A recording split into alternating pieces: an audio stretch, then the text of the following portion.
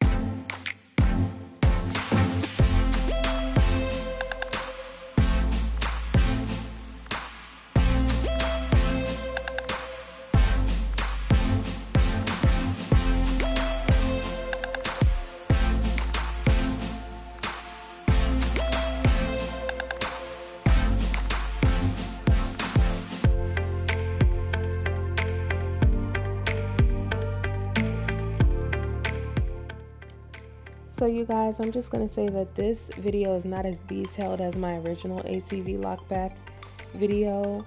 If you need a step-by-step and the measurements and all that, then you can check out my original ACV lock video that I did last year. But this one is just showing the process, in which this time I didn't add the baking soda and the ACV to the water. I just put it directly on his hair just to try and see if I achieve different results. In which I like both methods. I mean, I really don't prefer one method over the other.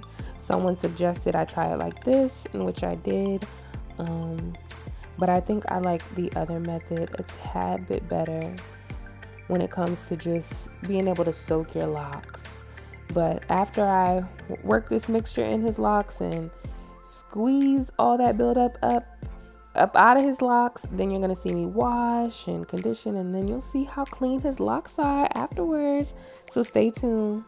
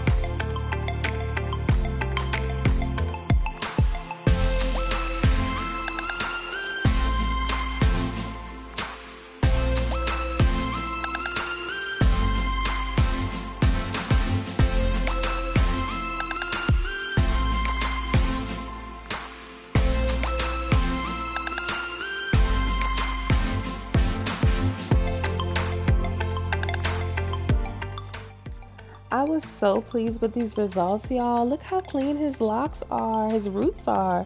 You can even see a little curl pattern up in there. It came out so nice.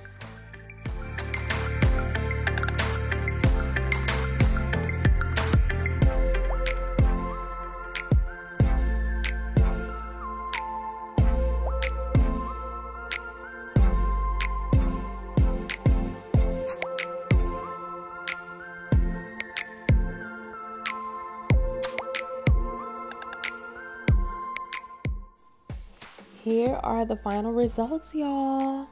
I hope you enjoyed this video. I sure did. And be sure to follow me on Instagram at nadianice.hair. And I'll see you in the next video.